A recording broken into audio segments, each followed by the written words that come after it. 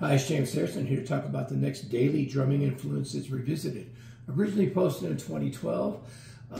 Just a quick note, I'm getting ready to travel for the next few days. So I'm going to shoot 3 videos in a row, so you're going to see the same clothes on. But today the drummer is Matt Cameron of the band Soundgarden. I became aware of Matt Cameron because of the band Soundgarden, and I was really more of a fan of the Super Unknown album.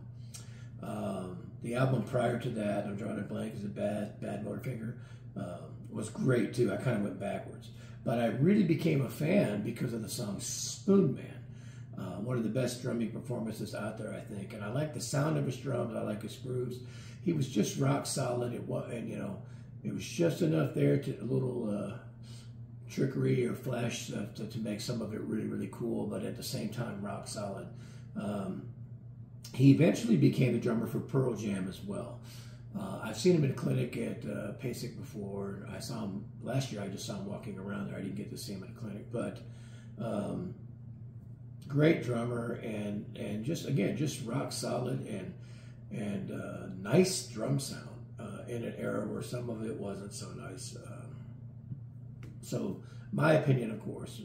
So I became a huge fan. Mostly his work with Soundgarden. So, but he's worth checking out, and of course he's been with both bands for years and years.